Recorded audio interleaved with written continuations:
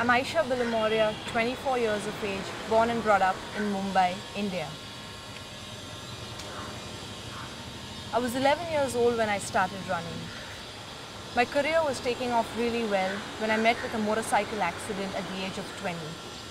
My dad and I were knocked off the bike and I was severely injured on the left side of my body. All coaches and doctors gave up on me. They said I would not progress in athletics.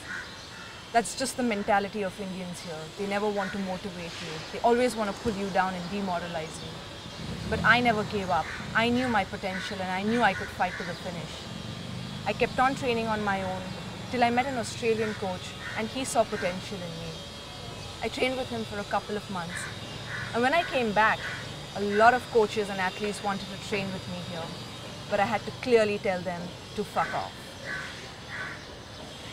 My ultimate goal is to win an Olympic gold medal for India.